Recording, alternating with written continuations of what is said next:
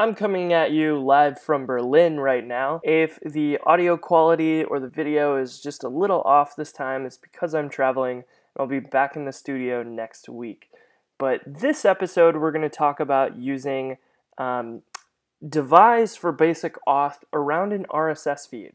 So something you may or may not have noticed recently is that I added a Pro Episodes RSS feed into your account settings. So if you go and click on account, you'll be taken there and you'll get to see this URL in the top right corner.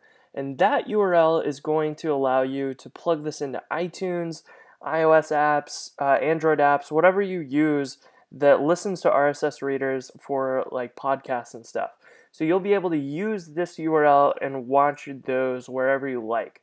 So it's really nifty for that, and it's something that's been requested a lot. And I thought this would be the perfect time to talk about how to actually build that.